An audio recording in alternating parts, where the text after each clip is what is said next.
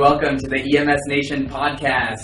This is such an exciting episode. We have assembled an all-star cast from the SMACC force.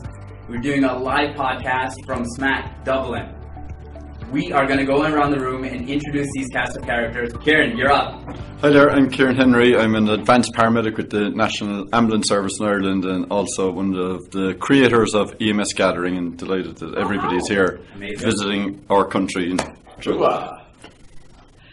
Hi, I'm Claire Richmond. I'm an emergency physician and I work at Sydney HEMS.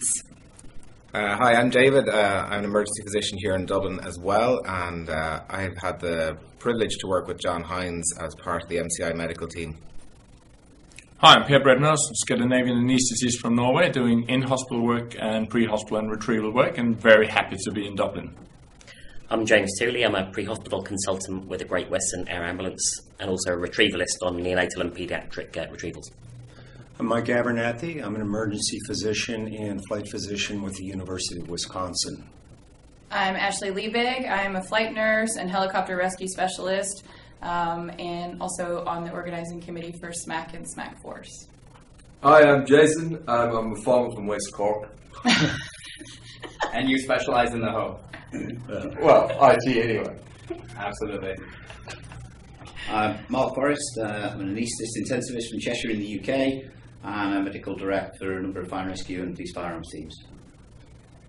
Thank you so much, team. This is a very special conference for us because there's a member of the resuscitationist community who unfortunately met his end far earlier than anybody could have expected, but nevertheless lived life to the fullest every single day and really made patient care his number one focus in life. And as we gather in SMACC Dublin, we are thoughtful about the contributions we have, as well as the contributions Dr. John Hines had to the entire resuscitationist community. Mike, did you want to say something? Yeah, I mean, it was a great get-together this morning. It opened up with the John Hines plenary. There were several lectures, but I'd say the most important part of it was the address by his partner, Janet, and his mother, Josephine, was also present. And when I looked at this is, this was our memorial for John. It's been almost a year since he passed away, and when he did, I mean, we were all scattered to the four corners of the earth. And so this is the first time we can all be together. And I think it's a sense of closure and sort of our salute to this really magnificent person. Ashley, you made a lovely comment, I thought. SMACC Force is a pre-conference at the SMACC Dublin, and you and Dr. Claire made the lovely comment, I think, that our baby has grown up. How did SMACC Force as a pre-hospital, pre-conference get started? What are the origins? And really, how have the goals grown throughout the years? So SMACC Force started its first year last year in Chicago. The thing about it is that it was a more traditional conference last year. We had, we had exceptional speakers and great topics, but we just didn't have the support from the local community that we had here. And so last year we had the Australians having to lug their kit, across the world, and so this year has changed dramatically because we were able to move into a venue that was fantastic. We were able to convince them that we needed to be videoed the entire time rather than just audio for the talks. And really just the caliber of people that have participated and helped and having the support from the ATACC team, from Dave's group, has just took it to a whole nother level. And Jason Vandervelde is our stage manager. I mean, who could have guessed, right? He should be producing Broadway shows. So it was absolutely more than I ever could have imagined. And so it felt like Carol and I last year sort of led that charge, and it felt we were so proud of what it had become. I think the production was incredible. It's almost as well sculpted as Dr. Vanderbilt's beard. Thanks for that. That's called an alley-oop right there. No, it was incredibly well done.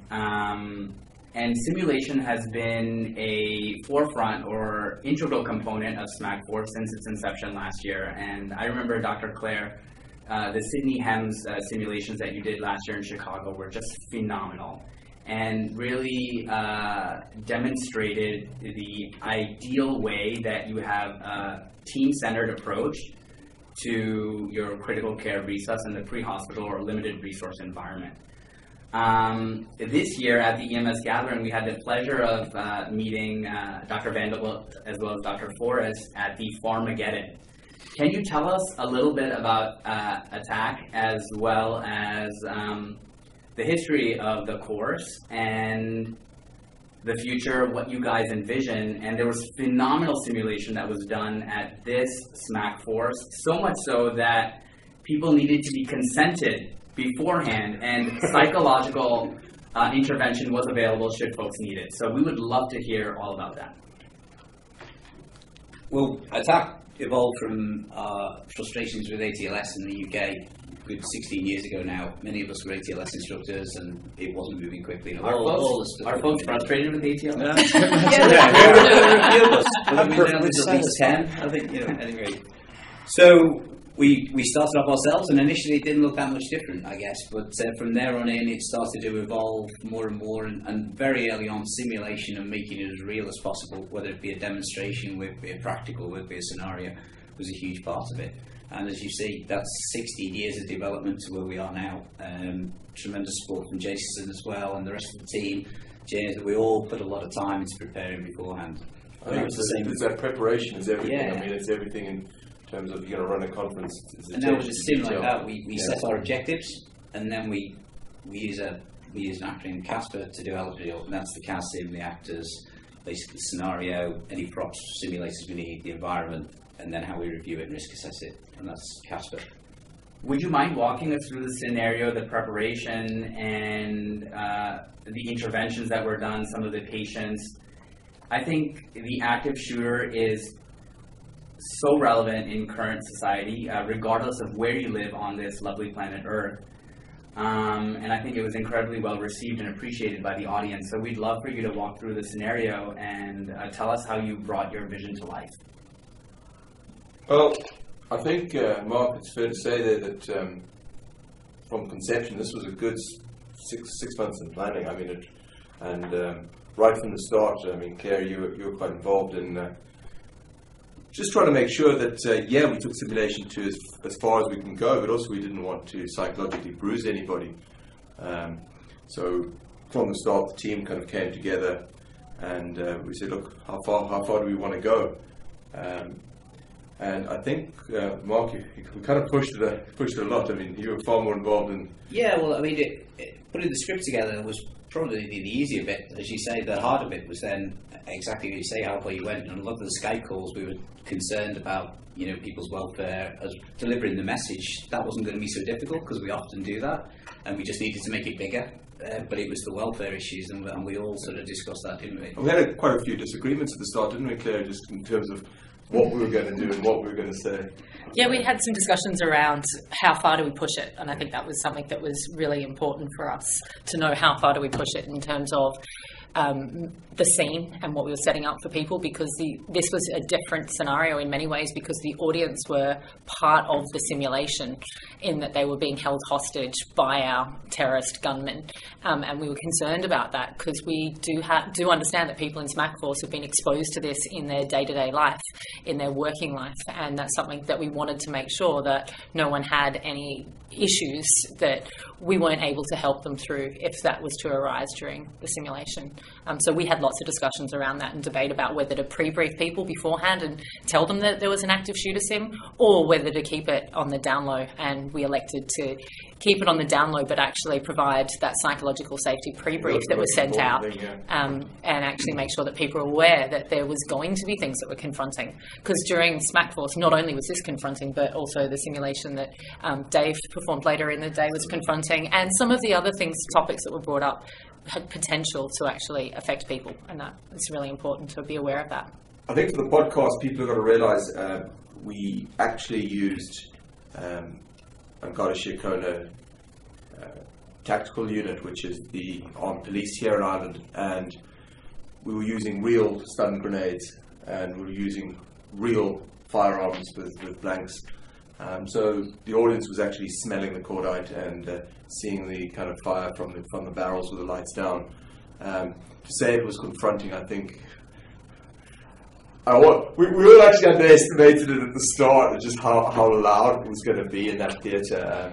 We actually had pre-brief people and worked into a script, which Claire did actually brilliantly, just worked the script between we had a fake speaker at the conference who's trying to set the scene, and everybody was blinded to this. It was really good backstage. I was sitting there, producing, and I had the tension amongst all of the IT people. The guys were all protecting their sound equipment, and having had a practice of letting a stun grenade off the day before. That was quite a shock. To say it quite at least, we're looking around for dead pigeons, in the theatre. But I would say the multi-sensory, it's not just visual. You're not just sitting back watching something. Instead, you hear it, you feel it, you smell it. I mean, that's the immersion. As I said, I'm watching this, okay, I know this is him, I know this is him, but there's something in my subconscious telling me to get the hell out of here. Come on, let's go. Get it.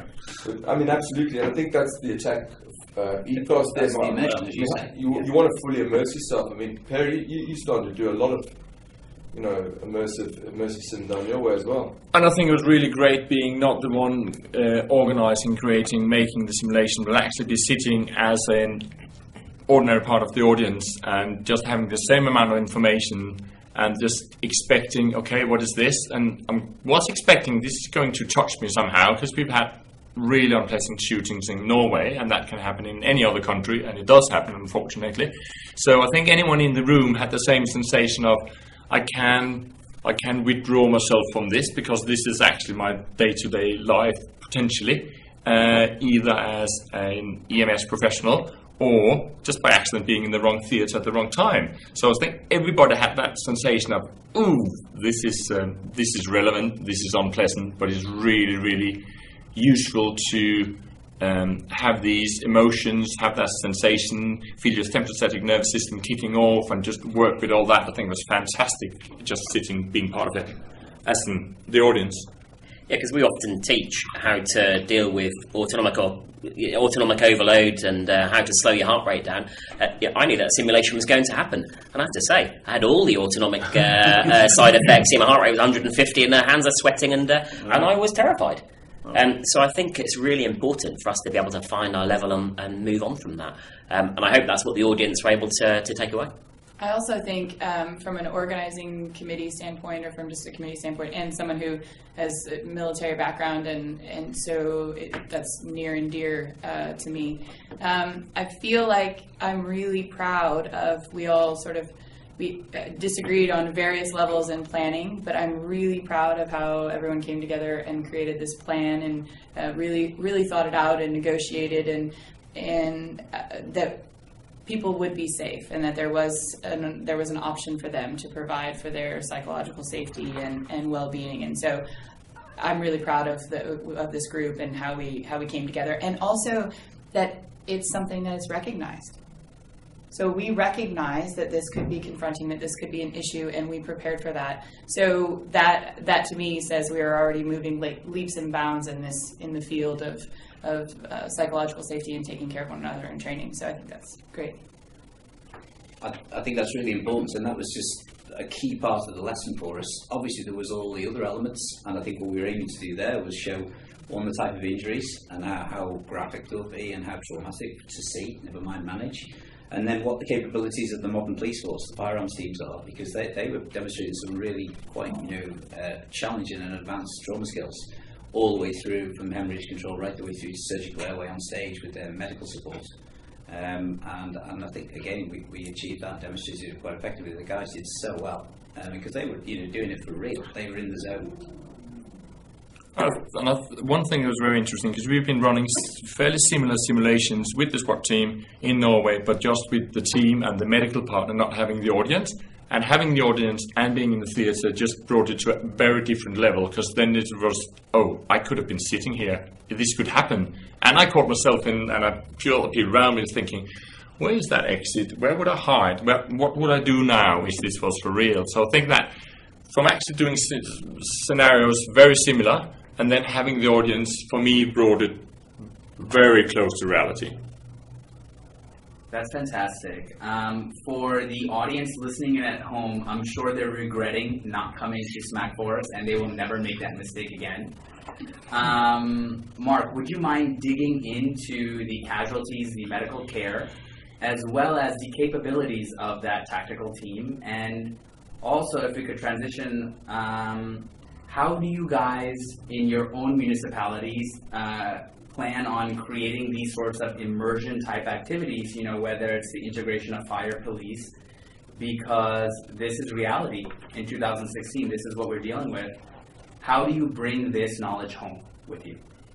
I think the UK police, like many other around the world now, they've recognised the need to upskill from the traditional sort of first aid at work, and now they have a very focused training plan, D13 and D13 Enhanced. And part of that is it has to be real. It has to include immersive simulation and tactical simulation. And then the skills are exactly what we would expect. A primary focus on massive hemorrhage control, airway management, and chest trauma, ballistic chest trauma. They learn other skills as well, but that's the core of it. And that's what we aimed to demonstrate yesterday. So just to run through the casualties, we had one with a through wound in the arm with massive hemorrhage. We had another one with a neck wound with a carotid bleed.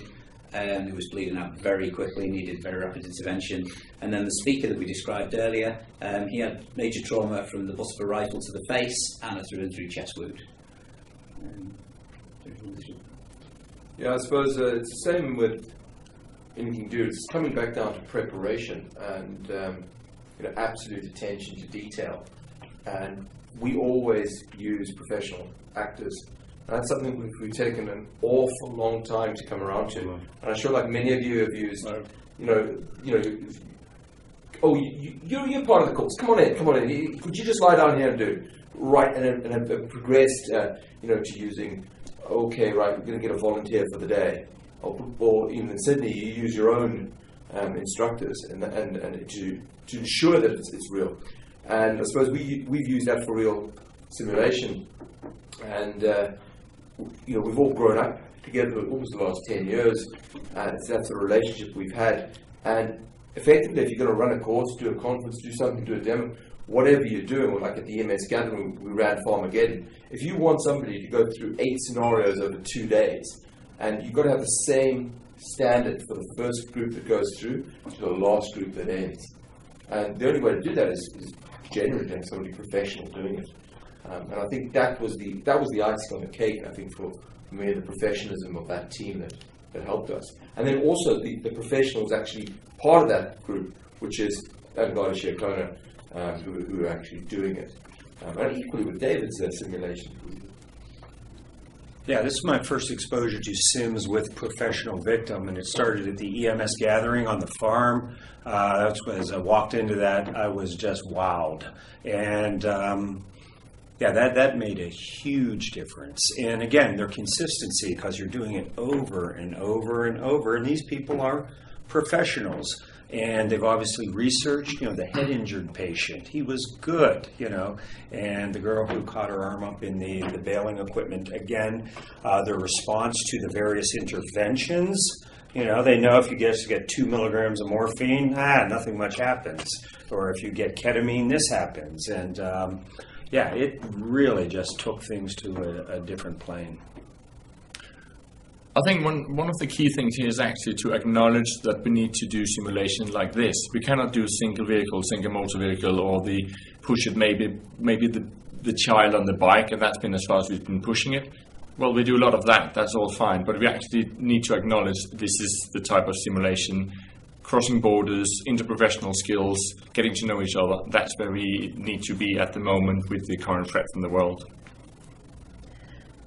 I think it's important to be able to adapt your simulation to the level of crew that you're dealing with. I mean, certainly if I went back several years, just the screaming of the casualty would have been enough to turn me into overload. Yeah. Or the sight of the blood spurting out of the neck. And of course I can deal with the screaming, deal with the blood, deal with bones poking out. Yesterday was a new thing for me by having a gun pointed at me. So I think it's about what your level of your team are and finding someone's level where you've pushed them to that limit. And that's true sort of stress inoculation. So that, for us, as a bunch of senior clinicians, we found that very stressful. Yeah, Kieran, I mean, you brought that other element into the EMS gathering to Farmageddon, where you actually putting the farmers along with you, didn't you?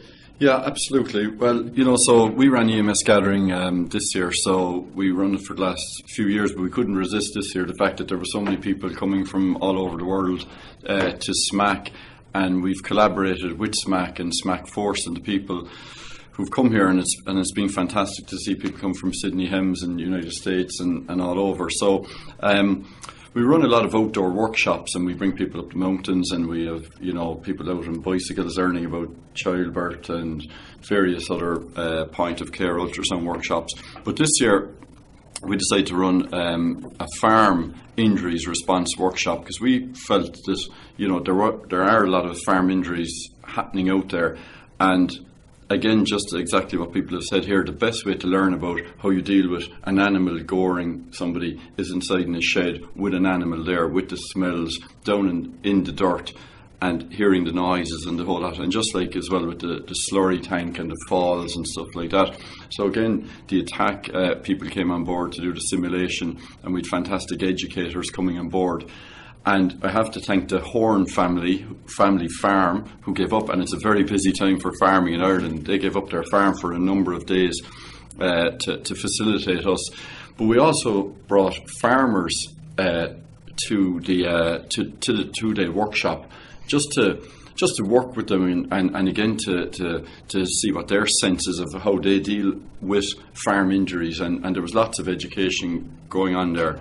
And again, the feedback that we've had has been incredible, and the good news is that a lot of it is recorded, and we will be able to put it out there in the future. But again, the simulation really, everybody is just talking about how good it was, and we worked again with the just lots of agencies came on board: the National Ambulance Service, the local fire service, the Irish Air Corps came in with an aircraft, and it was really good and really positive, and just people are looking for more of it. So. Thanks for sharing that, Kieran. I think it's relevant that we also share with you, since the last podcast wrap-up of the EMS gathering, we've had so much feedback to say, hey, let the organizers know we want an EMS gathering 2017. Twice a year. Come on. Well, yeah, we're just we've gone from EMS gathering straight to SMACC Force, straight to SMACC. So we'll reflect on things over the next few days and all that. But watch this space. But if the demand is there and there are people who want it, we might be able to put something out there. Absolutely great resuscitation training. Mark and Jay, for folks in the U.S., there's certainly a lot of frustration with ATLS. In fact, we'll say all over the universe. But we are not that familiar with the ATACC course. We're certainly going to include the links to the websites in the show notes. I think folks would be very interested in learning more about the course. But how can people enroll, get involved? And would you also mind just detailing the BTAC course? Okay. ATACC was the first course, and as I say, it's the advanced level we did. ATACC is run not for profit. All the money is reinvested back into the course. And stands for Anaesthesia, Trauma, and Critical Care. That's correct. Mm-hmm. Yeah. So originally it had a significant anaesthetic focus, but now it's just generally spread into trauma and critical care, very much like SMACC. And it's short, punchy lectures, very much TED style, in our way we present, which is quite a shock to a lot of people because they're used to the death by PowerPoint and the usual. And then lots and lots of immersive sim, hands-on practice, where anything we can get them to do, we let them do. Plus the fact with some demonstrations, very much like Dave and the guys did yesterday, high-quality sims with checklists and key messages. The course has evolved, and there's lots of demand from other agencies like Police Firearms, from Fire and Rescue and others, and that's where BTAC grew, which is basic trauma and casualty care. And that's a watered-down version of ATACC, and then there is a middle-level ATACC, so they run seamlessly right through from the introductory level right the way through the advanced level. So a provider at ATACC level can work alongside a BTAC provider, same principles, different methods, and that's where we work, and there's even a first aid level now as well. I think the interdisciplinary component, you have a heterogeneous team, coming together, speaking the same language, all operating on the same algorithms is a foundation for this type of critical care resuscitation. And Dave, you are no stranger to working in a team environment, especially in Ireland as one of the retrievalists and one of the, correct me if I'm wrong, but 5 physicians that does pre-hospital RSI in the country. Is that correct? It's probably 5, I think, yeah. Yeah. It's you, me, Hugh in Cork, and Jason and Adrian. Yeah. So it is 5. So I suppose the advanced pre-hospital critical care capability in Ireland is still fairly limited and a little ad hoc, but I think that's going to change. And I suppose what we tried to show in our simulation with the MCI medical team was what can be done with an ultra-fast response and a very high volume of care dropped on a scene very quickly. So it's a little bit unique again. So what we did was the demonstration of the resuscitation of an injured motorcyclist who crashed at about 120 miles an hour into a stone wall. And I suppose that's something that unfortunately happens several times a year in our race season, and therefore is something that we're quite used to dealing with. The case that we did yesterday at SMACC Force was actually essentially a reenactment of a real case. Which was a surprise for the audience. Folks Yeah. know that. So I think we actually had video footage of the rider crashing and of the initial response. And poignantly, it was the last case we worked with John Hines. So I think there was an extra little layer, and that for us certainly. At the end, we had the rider Ian Morrell come out on stage actually to prove that it does work, and I think that certainly gave us a lot of closure on what's been a difficult year. In terms of what we tried to show in the sim, I think there is a lot of stuff that we do is done everywhere. You do an RSI, you use a checklist, you've got one safe approach, you've got a low threshold for thoracostomies, we don't bother with the cervical collar initially, we don't give any fluids. So I won't say it's fairly standard, but it's certainly an accepted level of care, I think, at the sort of cutting edge internationally. But our response time was about 45 seconds. So we get to see physiology and pathology that doesn't exist in the real world. So impact apnea, we've certainly recorded at least 9 cases in the south of Ireland. I know that there's a number more in the north, which you only see in the first few minutes. So that's one unique thing. And the second thing is, what do you do when you've got 10 practitioners at a scene and 1 patient? And that's potentially too many. If you don't have a structure and a plan and predetermined roles and responsibilities, you fall over each other. You step over the patient, lines get pulled out, tubes get dropped. So we try to show how you can use those people in a structured way to essentially extricate a patient, ventilate them, sedate them, cannulate them, package them safely, deliver an RSI, decompress both sides of their chest, and package them for extrication in, I think it was 11 minutes, which is perhaps slightly faster than it would happen in reality, but not much. I mean, our scene times would routinely be under 15 minutes if it's shall we say, a straightforward case. So I suppose that was the sort of things that we tried to show. I think from the team's perspective, we actually found it quite stressful.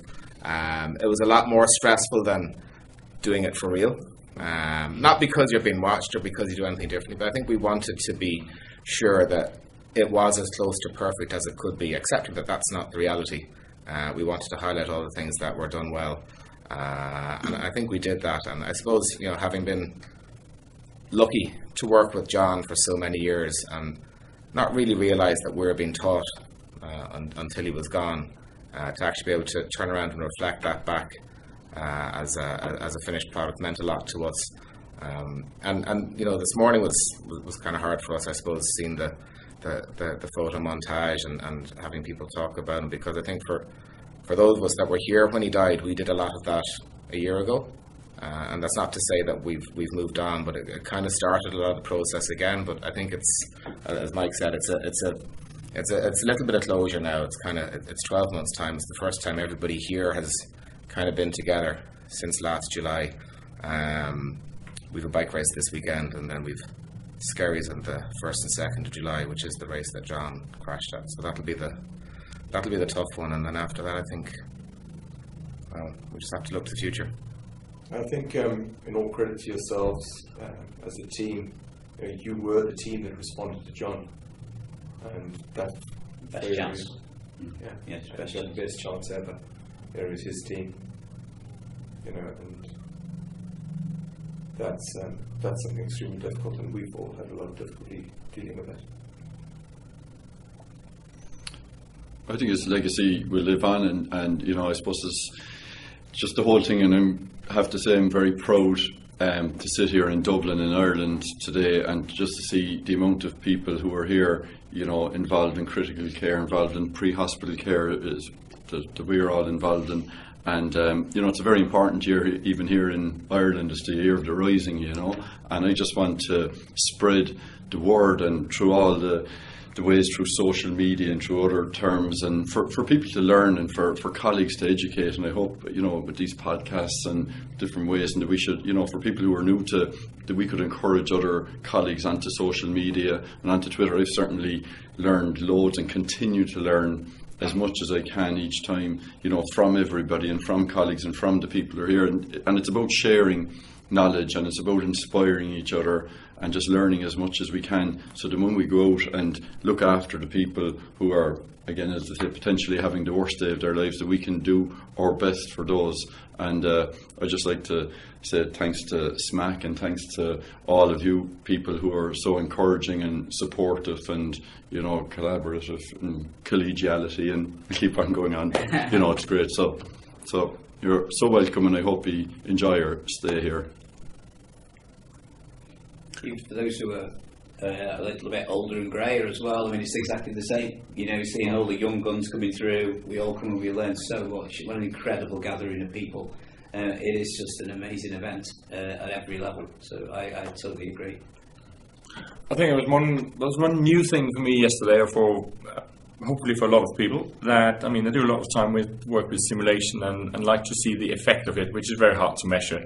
And we've all been to conferences where some survivor or some ex-patient is brought onto the scene, everybody's happy, hallelujah, fantastic. But yesterday what you did, I only reflected on it last night, was that actually you linked training, simulation with a survivor, which was quite strong. We've done a lot of things where actual treatment has been linked up to a survivor, but this was actually training, simulation, multiple teams, cross-professional, linked up to a survivor, which was quite strong from an educationalist point of view. I love that. Yeah, and I think just reflecting back on that and what I was saying earlier, the stress levels on Sunday, which was the day before SMACC Force, certainly in my head and in our team were high, because we're conscious we wanted it to be perfect. And I think that, like anybody who's doing a talk at SMACC Force or at SMACC, they'll have it rehearsed 100 times till it's almost word perfect. And you'll have it into me 5 days before, not after. And if you don't have it in a pair of those, you speak without slides. Yep. And then you change the whole concept. 1 minute before. You were awesome. But the stress levels were high because we wanted to be perfect. And I think as a result, we were picking holes in tiny details that, even if you were doing a high fidelity sim to sign somebody off as a competent practitioner, you wouldn't pick holes in. So in effect, that became a huge part of our pre-season training, because we'll take what we did in practicing, almost acting, back to reality, and those fine details of little things, that last 1%, or even maybe it's the last 0.5% now, sometimes can be the difference. At 11 minutes would be incredible teaching footage for those out there listening to the podcast. You could we teach live all stream day that, just and we'll on that link it. 11 minutes. That's such a good demonstration. I think for both of the teams that actually were in the simulations, was actually what I found was most fascinating is, as you've described, we rehearsed it on Sunday, we rehearsed it during the day on Monday as well. But the thing that we actually came back to both of the teams as they're about to go on was, guys, just go and do what you do. So as much as we're saying we rehearse it, this is actually, they did what they do when they're at work, and that's really important to remember. So I first learned about Dr. Heinz's protocol for responding to traumatic arrest and the incredible outcomes associated with that And that was an incredibly poignant moment you just shared, Dave, that you actually responded, and Dr. Forrest, you're saying that, you honestly did have the best chances possible. There was tremendous confusion. My medics, as I was an EMS fellow in the fire department in New York City, were coming up to me and saying, hey, Doc, really, what's our approach to traumatic arrest? Are we doing compressions? We're not really sure. Is that going to make any difference whatsoever? Can you run us through the protocol? Yeah, and I suppose, it probably wasn't written down in a huge amount of detail before John died. But I suppose that the first thing to say is that, as we'd see it, traumatic cardiac arrest isn't a single disease. It's a couple of things. Medical cardiac arrest is, it's the 4 H's and the 4 T's if you subscribe to dogma, but it's shockable or it's non-shockable, and there's a couple of peri-arrest things that you can modify, and after that it's fairly binary in many ways. But traumatic cardiac arrest, that is survivable. There's really only a couple of things you're trying to correct. One is impact apnea, which most of us don't see. If you crash your bike or your car in civilian practice, it's going to be 7 or 8 minutes for a very good EMS to get a responder to you, unless you're using something like the Good Sam app in London. Maybe that's something to come back to another time. But impact apnea is something that we see enough, and we get there quickly enough by the virtue of the fact that the circuits are short to fix. So you ventilate the patient, they breathe, they have a pulse, they become agitated, you sedate them, or they wake up fine and it's all over. I suppose the other pathology you can fix is tension pneumothorax. And it's very hard to diagnose that, particularly in an arrest, so we just presume it's there. And the only way to diagnose is to decompress both sides of the chest with a thoracostomy as opposed to a needle, which isn't long enough or wide enough most of the time, so we would do that as a routine. You do need an airway, so intubation without drugs, if that can be done without interrupting the flow. And then you're looking to control hemorrhage, and the only hemorrhage you can control externally really is to put on a pelvic binder and to get the limbs out to length. If there's obvious external bleeding, I think, tourniquets and hemostatic dressings, but that's not something we see a huge amount of in motorsport. It tends to be blunt trauma. And if at that point you've got no return of circulation, you've got to think, well, am I going to give volume, which currently in Ireland is going to be clear fluids, which isn't terribly helpful. If you have blood, I think your threshold will be a little different. Or am I going to do something invasive, like open the chest or do a reboa? And that's really just, again, to be diagnostic of where the bleeding is and potentially to control it, either by identifying a bleeding point or more likely by compressing the aorta to at least be able to resuscitate the top half of the body. So that's essentially the protocol. Many cardiac arrests have devastating injuries. They're not survivable, and that needs to be recognised. But there's a small percentage that if you get there quickly and you ventilate the patient, you decompress their chest, and you provide some quick, safe external hemostasis, you'll get a return of circulation. And then you obviously need to move quickly to get them to a point where you can establish the nature of their injuries and take it on from there. So it's actually straightforward. And we will give TXA early on. I think there is a little bit of perhaps a myth about TXA that it's almost like what we would say in Ireland is holy water.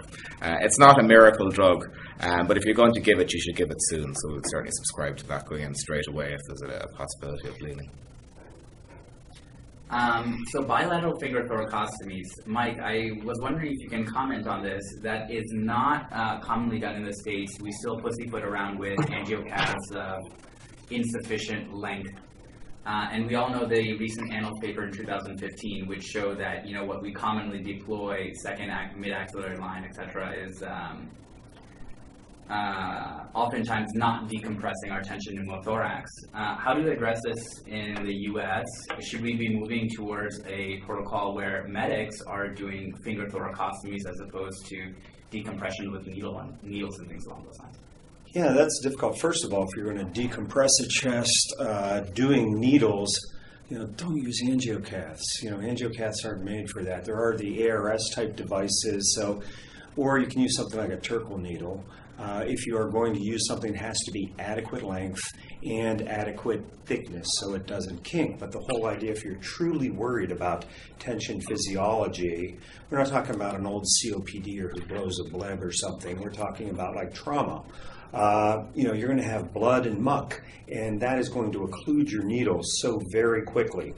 So I'm a firm believer, in using finger thoracostomies. But I find even in our trauma bays, our surgeons will have a traumatic arrest. Their first step is to needle the chest and put in chest tubes. Instead of wasting, the time associated with an intern putting in a chest tube, rather than just immediately, as I said, clearing the chest, finger in each side, and then you just move on down. But yeah, we've met some resistance. We carry the ARS type device, but again, in traumatic arrest type situations, I do use a finger thoracostomy. James, you gave a fantastic talk yesterday, with the children. And what do you think about the same topic? Yeah, so I spoke about how to prepare yourself for the challenges of looking after a sick child, and then John McCormack after me spoke about childhood traumatic arrests.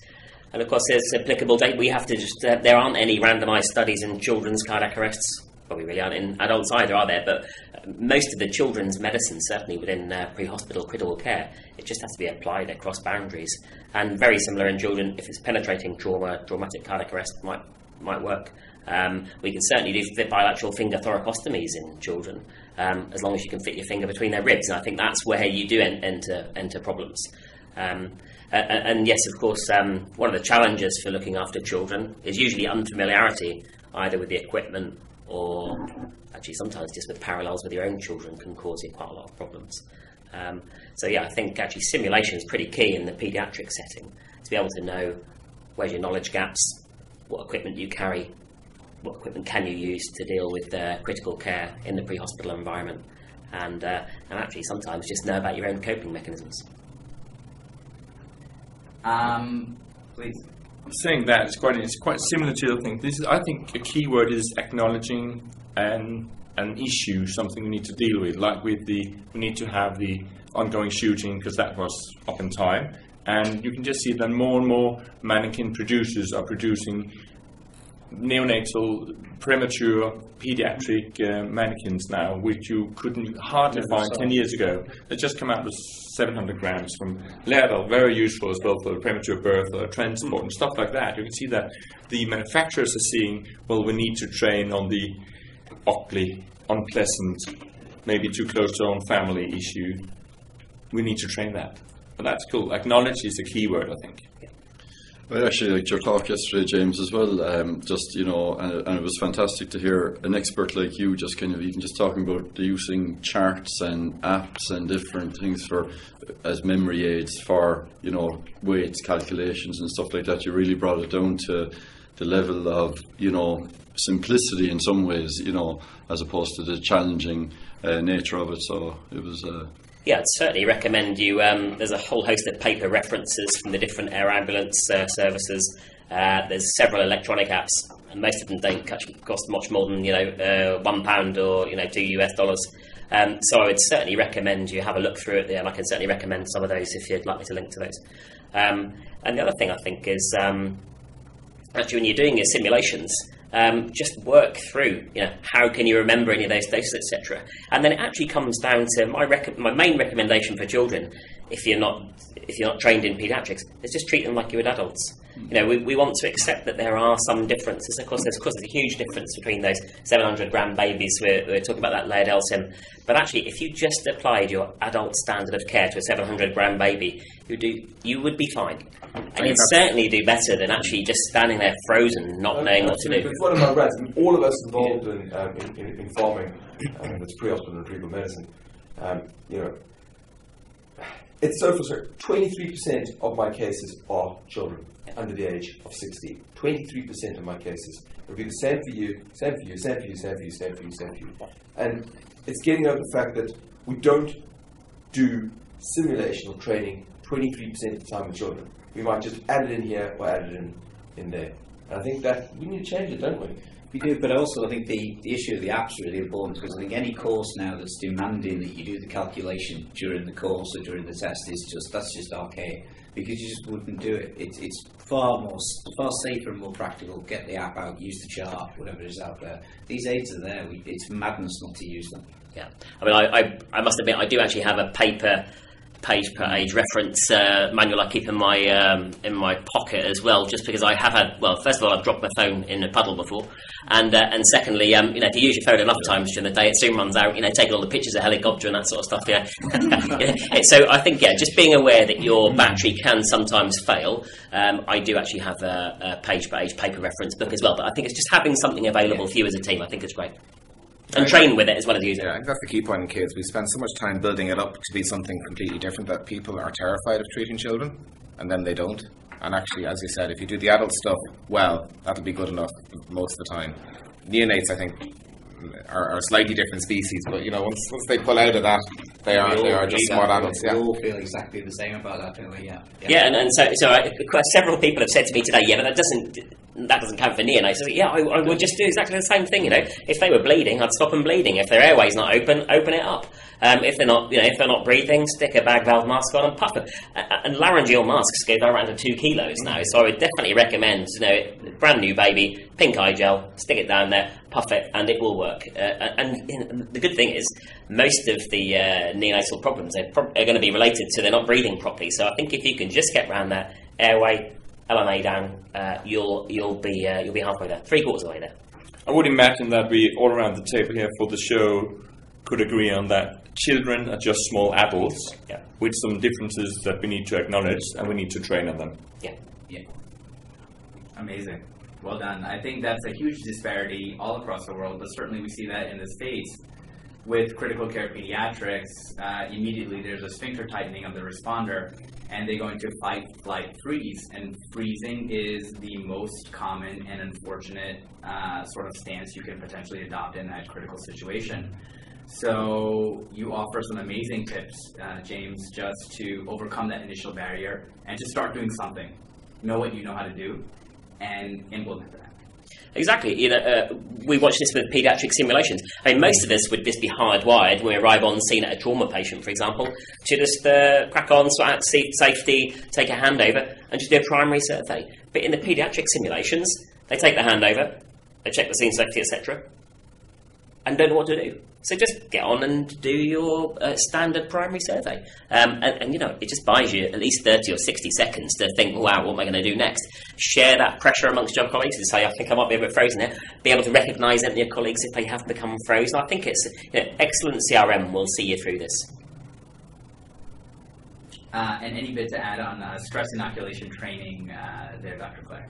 I think probably the most important thing, and I think paediatrics is the one where we really do need to focus on how do you change things. So recognising it is the first step, obviously, of getting on scene, but actually stimulation and coming up with techniques for yourself or your colleagues. So tactical breathing certainly is something to ground you. I know that one of my registrars one day said that the thing that grounded them was opening the bag and seeing their equipment, and it really grounded them back to that level of familiarity.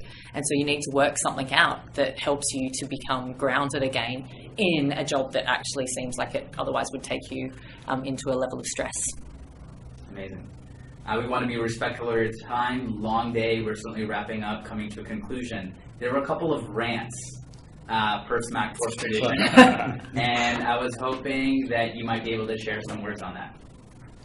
Well, I got to do one again. My life is one continuous rant. But yeah, so one of the things I'm passionate about is post-intubation analgesia. And it's done very badly. People, once you get the tube in, I'll just give them a little Versed and all that. So it's something I'm very passionate about. And Scott Weingart did a great podcast.